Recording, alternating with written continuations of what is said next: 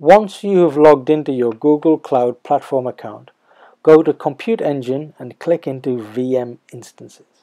If this is your first VM instance, then click on the Create button in the middle of the VM Instances page.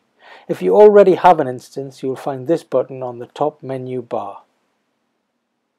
When creating your instance, the first thing you should do is give your instance an awesome name. And then you need to select a zone, otherwise known as a data center, nearest to your target users.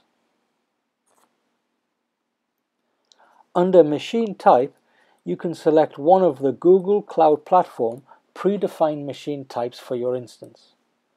For this demo, we will be using the default N1 Standard 1 machine.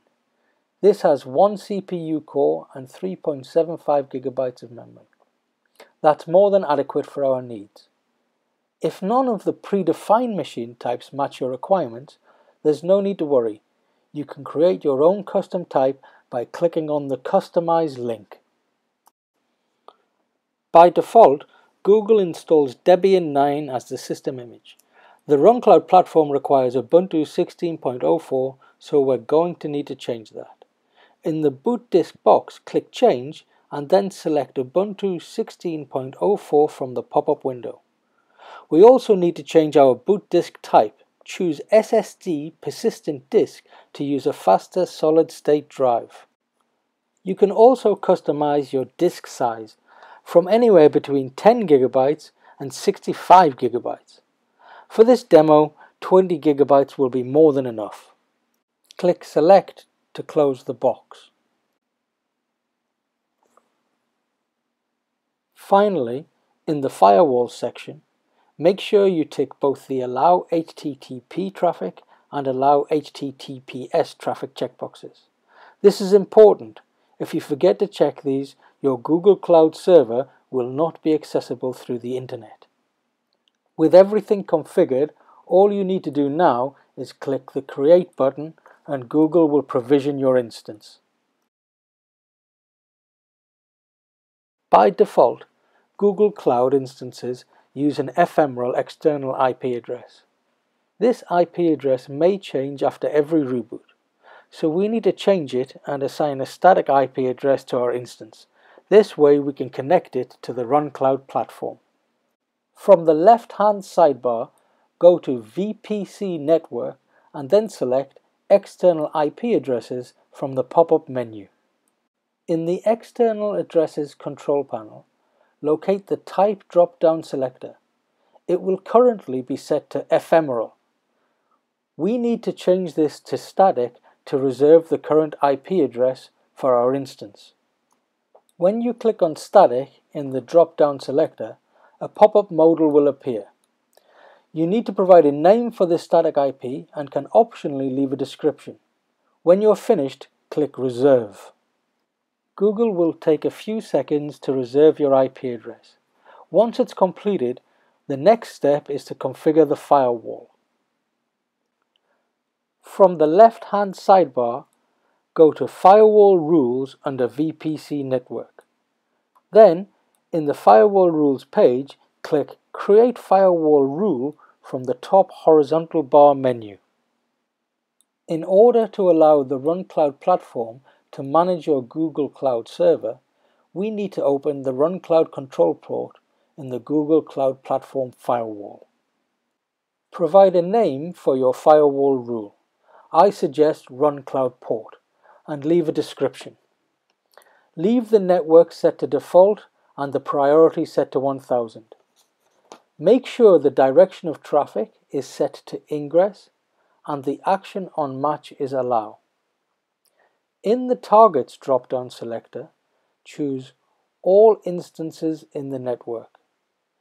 Leave the source filter as IP ranges and set the source IP range to 0.0.0.0/0.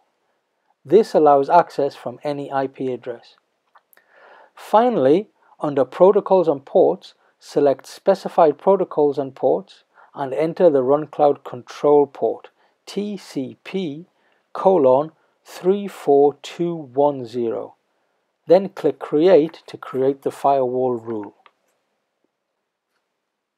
You should now see your new firewall rule appear in the list of firewall rules in the Cloud Platform Control panel.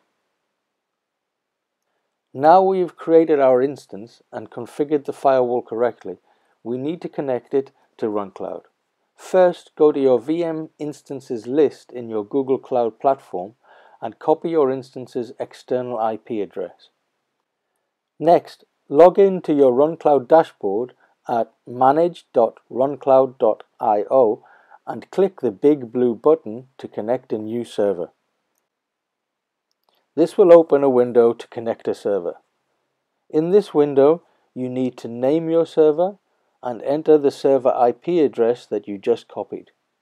You can also optionally enter the server provider.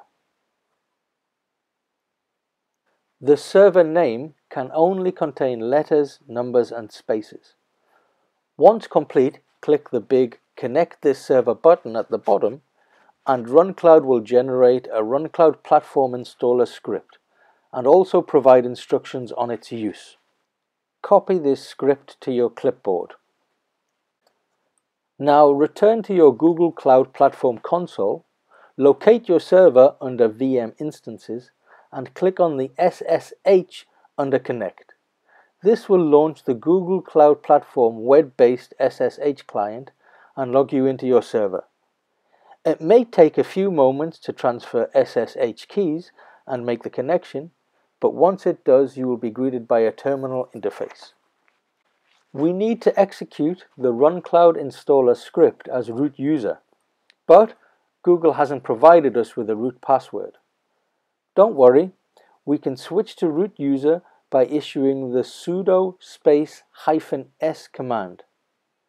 After that, you can paste and execute the installer command as root user. Sit back and enjoy the show.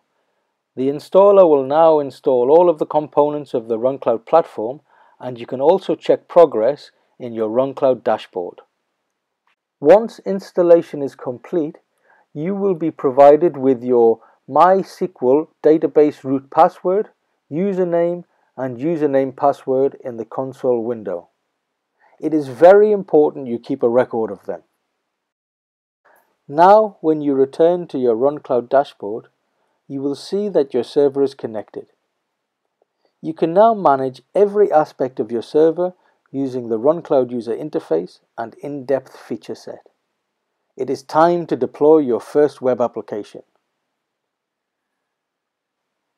Thank you for watching. If you have any questions, we'd be happy to answer them in the chat application or in the comments below.